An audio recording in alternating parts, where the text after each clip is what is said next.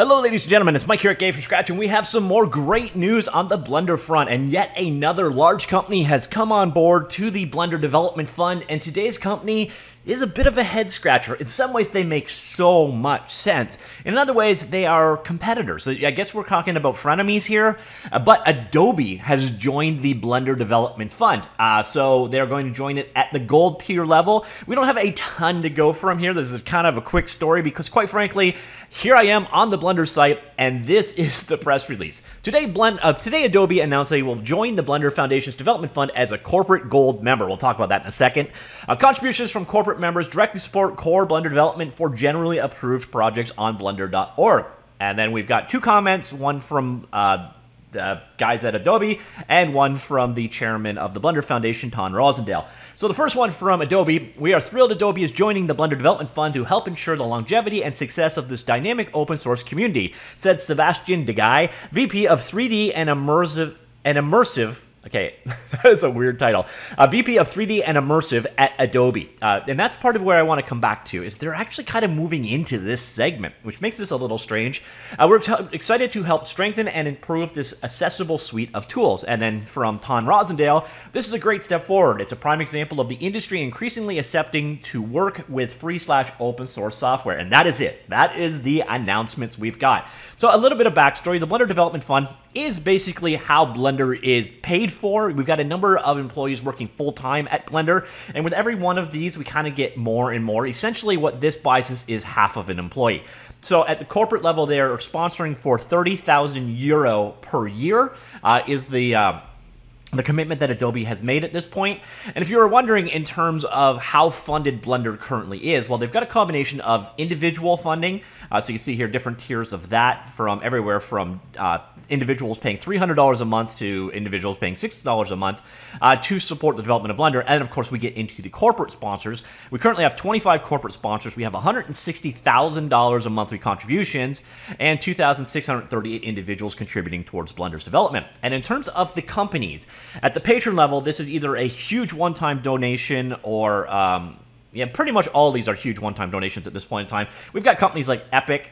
They give them $1.2 million. NVIDIA, AMD, Unity, Facebook, and AWS. And this all makes sense. Every one of these companies, especially when you consider Oculus is in that link, they benefit from the existence of Blender. Actually, almost everybody here benefits to a certain degree from. So we're looking now at the corporate level. That's where Adobe slots in. They join Ubisoft. It's actually Ubisoft Animation, Embark, Blender Market, Intel, and Tangent Labs. And then we've got a number of other companies in here. So we got Google, Steam Workshop, so on and so forth. It's weird because we're missing a bunch that used to be here. I swore Microsoft used to be on this list. Now we're kind of getting to the point where there's a few people that you're kind of like, okay, where did they go? Because you'd think the other companies that really benefit from the existence of Blender, well, we're not going to see Autodesk anytime soon. If we see Autodesk, you're just going to hear a video of me laughing pretty much nonstop. But the one that's really glaring is there's no Apple, and oddly, there's no Microsoft now. And I swear Microsoft used to be on here. So I'm not sure what happened there. But anyways, Adobe has joined the fold, and again, I find this a little bit interesting just because of Adobe's recent announcements. Going back to just June, so last month, Adobe announced the creation of the Substance 3D collection, which is basically Adobe loves their subscriptions, and Substance got put into a subscription. But at the same time, they also talked about a couple of 3D products they're working on, one of which is Stager.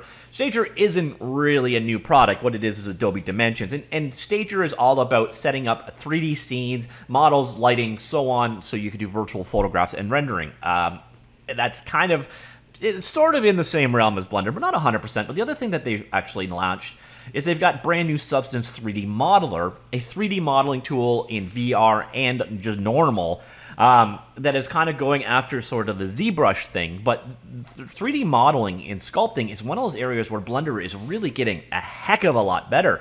So Adobe just last month announced a product to compete with Blender, and then this month they announced that they are supporting Blender. It's an interesting world of frenemies, or however you want to put it, because on the one hand, you know, a lot of Adobe customers, they still do texture mapping work, so they would use something like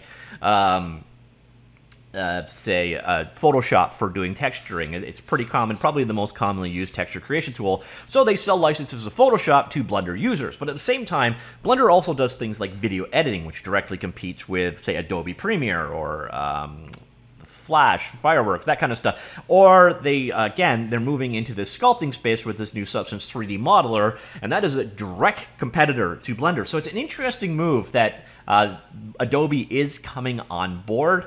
$30,000, 30,000 euros per year. I guess it kind of depends on how you look at money, but when you look at corporations, like that's to Adobe, that's like a third of an employee. So it's not really like, going to make or break, but there's more of a, I guess, a moral win here, or a support, or a show of where the industry is going. But it is kind of interesting, and I actually would be curious to hear your opinion here. Is it Adobe a competitor, or angling to be a competitor with Blender, or are they parallel companies that can be mutually beneficial, or is it a bit of all of the above? It's an interesting announcement. It's not really one that I was really expecting to see. Now, I expected Adobe way before I expect to hear about Autodesk on this list. And I'd like to see Microsoft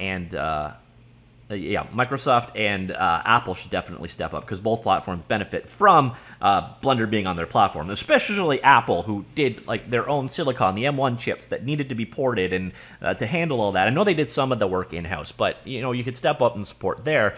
But for the most part, the list of companies that are currently supporting them, it's pretty comprehensive. Again, there were some on here. I have to go back and look at the previous video. I swore Microsoft was on here, so it must just be that they're no longer supporting it. I'm not 100% certain. But yeah, that is the announcement for today. Adobe is now a corporate gold sponsor on the Blender Foundation. The Blender Foundation is, of course, the organization that funds the development of Blender. So even if that went away, by the way, Blender would still remain under development. This does not give Adobe any real control over Blender. It's nothing to be afraid of in that regard. It's just more resources for the Blender team, and it is the foundation that decides where development work happens, not the people coming on board. Now, it's interesting, though, some of these sponsorships, for example, AWS, when they came on board, they said, okay, we're going to fund this thing specifically. So they came on board to fund improvements to animation tools. So every once in a while, I'm not going to say there's caveats on the money, but sometimes corporate sponsors sponsor a very specific thing. At the same time, Ubisoft is pushing theirs is for 2D and 3D animation stuff, so they've released some tools on collaborative editing and that kind of stuff. So some of these companies want to see Blender developed in a certain direction, and sometimes it is a grant for a very specific reason. But in this case, especially as you see from the announcement right here, direct to support core Blender development. So this one isn't just generally approved projects. Nothing really specific about this one. And no, you don't have to worry. Adobe isn't going to own or have a stake in or control the future of Blender. In fact, even if you look at just the straight level of their donations, they're a relatively small fish in the developer fund. So they're really just, there's just upsides to this. But I would be curious what you think in terms of this. Are they enemies? Are they competitors? Are they friends? Are they a bit of all of the above? Let me know. Comments down below, and I will talk to you all later. Goodbye.